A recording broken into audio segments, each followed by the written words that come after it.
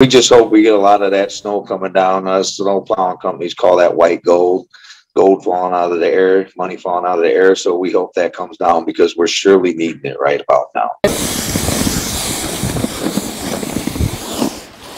Snowfall in the state line has been scarce since winter started, which put a strain on companies like A&A Lawn Care to be able to meet their daily needs. And you got a lack of snow, and you know it's hard. It's been hard to like put food on the table and pay all the bills, and you know we got overhead, you know, in this business, you know, sizable overhead at times. A&A Lawn Care owner Justin Lopez called this winter the driest he's ever seen, and the aftermath is not only affecting him but his employees as well. My employees here, I mean, they got bills to pay too, you know. But when we're lacking in these areas, and when prices are so high in every other area, it's just been tough times. S&J Seal Coating says they too can relate to the financial burden the lack of snowfall has placed on their company.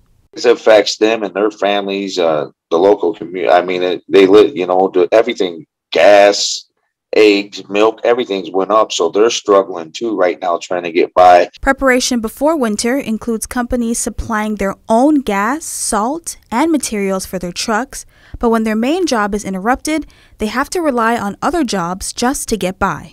I mean, I try to stay busy, and I'm thankful that I do got a few other businesses that are still bringing in a little revenue, because if not, I'm sure I'd be underwater. But in the meantime, the one thing they want is clear: snow.